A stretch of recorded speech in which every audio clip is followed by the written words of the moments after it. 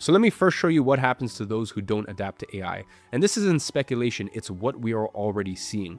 Right now, there are millions of professionals who still haven't even touched AI. They are still writing every email from scratch, still creating every presentation manually, still analyzing data the way they learned 10 years ago. Now they have their reasons. Oh, AI can't capture my voice. Nothing beats human creativity. My clients want the personal touch. And by the way, they're not actually wrong with that, but they're missing something critical. While they craft one perfect email in 30 minutes, their competitors generate 10 variations in 30 seconds. They pick the best one and they move on. While they build one presentation over 3 days, their competitors create 5 proposals in one afternoon. It's not about quality anymore, it is about scale. And here is what history shows us happens next. You remember Blockbusters? Well, they didn't disappear because Netflix had better movies. They disappeared because Netflix was more convenient. You remember Taxi drivers?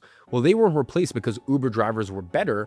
They were replaced because Uber was one tap away on your phone. The pattern here is very, very clear. You don't need to be better than humans. You just need to be good enough and faster. And by the way, I'm literally watching this happen in front of my eyes right now. You have graphic designers who spend years perfecting their craft. Now clients can use AI to get it done cheaper and faster. You have entire customer service teams being replaced by chatbots. Now the chatbots aren't better at empathy, they just never need a day off.